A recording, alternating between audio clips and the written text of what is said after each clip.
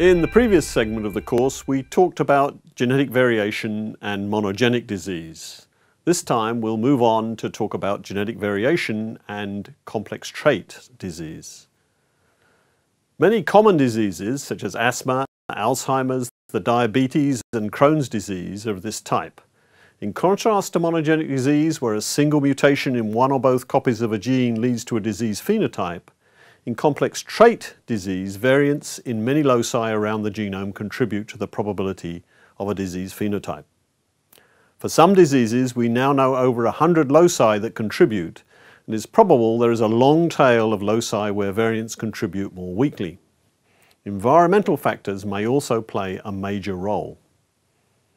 Also, unlike monogenic disease, many of the relevant genetic variants have a subtle effect on protein function, and many of these act by altering gene expression levels. Each also makes a small contribution to total disease risk. A further difference is that most of the variants involved are common single nucleotide polymorphisms, SNPs, occurring with a population frequency of greater than 1%. These common single base variants are a small fraction of all the SNVs, nearly all of which are rare. Our understanding of this type of disease has been revolutionized by a new technology, genome-wide association studies, GWAS. Beginning in about 2007, this methodology has identified many genes previously not suspected as being involved in particular complex trait diseases. The slide shows the principle of this genotyping technology. DNA fragments spanning the position of known SNPs are extracted from the genomes of a large number of individuals displaying the trait of interest and a large group of controls who do not display the trait.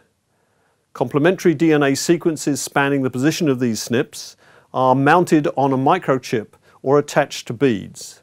Fluorescent readout after addition of a sample allows rapid measurement of each SNP status in an individual. There's no SNP present, one copy of the SNP, or two, that is, the individual is homozygous for the SNP. Current technology allows the status of about 1 million or more SNPs in each individual to be determined in this way.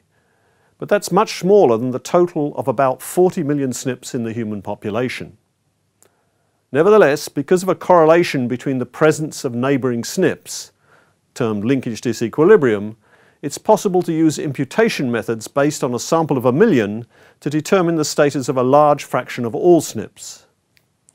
Statistically different frequency of a SNP in case and control samples implicates that locus as associated with the disease in some way. The figure shows an example of how these data look for one locus. The black dots show the probability that each measured SNP is correlated with the trait. The grey dots show the probabilities for the imputed SNPs. You can see there's an area of higher association between the two dotted lines. In this case, 9 different genes lie in this region. So you can see it can be difficult to determine which gene is actually involved in the disease mechanism. But by now there have been follow-up studies for a number of the most interesting loci, not only verifying the relevant gene, but also elucidating aspects of the mechanism by which a variant affects the phenotype. The next figure shows the type of data which results from the statistical analysis for one individual. The first column shows the relative lifetime risk of the individual having the disease phenotype compared with the reference population. In this case, the highest relative risk of 2.01, just over twofold, is for atrial fibrillation, increasing the risk from 25 to 50%. Let's have a look in more detail at where such a number comes from for another one of the traits shown, risk of Crohn's disease. In this case, that is slightly elevated at 1.18. We can break that down into contributions from representative SNPs in each locus. For example, this individual is homozygous for a risk allele in the gene bassoon, BSN, and that factor alone increases the relative Crohn's risk to 1.24. On the other hand, there are no risk alleles present in a SNP in NOD2, reducing the risk by about 15%, so one up, one down.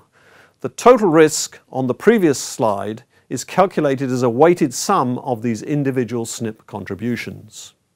A puzzle about the GWAS results is that these additive models explain only a fraction of the observed heritability. A measure of the extent to which children in families where the trait has been observed also have that trait. For example, for type 2 diabetes, the model explains less than a third of the heritability, and for many other diseases, the fraction is even smaller. Multiple explanations have been suggested for this discrepancy.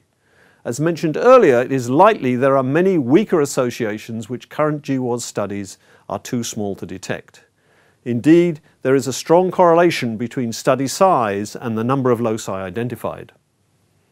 A second likely explanation is that an additive model is woefully inadequate to describe the complex and interactive underlying biology.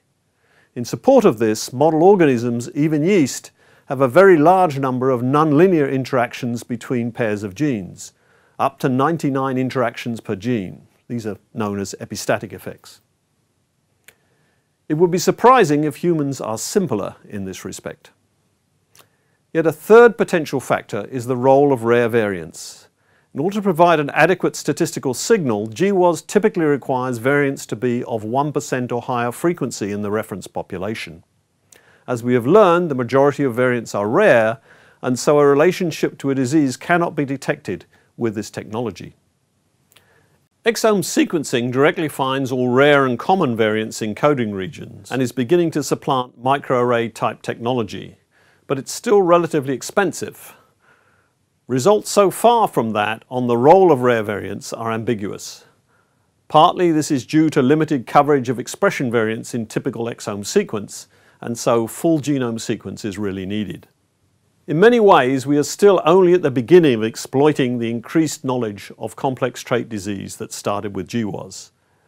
It has turned out not to be simple to identify new drug targets directly from GWAS results, but a number of clinical trials are now underway, and there are already some successes with drug repurposing. For example, drugs targeting the IL-23 pathway are effective in the treatment of psoriasis and inflammatory bowel disease. As the underlying biology becomes clearer, extrapolation from GWAS implicated genes to implicated pathways will offer more opportunities. So far also, knowledge of the underlying biology has not been utilized to influence drug choice depending on a patient's genotypes. New GWAS on more clinically relevant phenotypes are now beginning to provide useful prognosis information. And for example, for Crohn's disease, this has revealed different loci from those associated with disease risk. Finally, additional omics data types such as expression profiles, protein abundance, metabolite concentration, and epigenetic status are going to be combined with genomic variant information, and this will help increase biological understanding and, as a consequence, clinical utilization of these data. We are now at the end of this unit discussing the relationship between germline genetic variation and disease.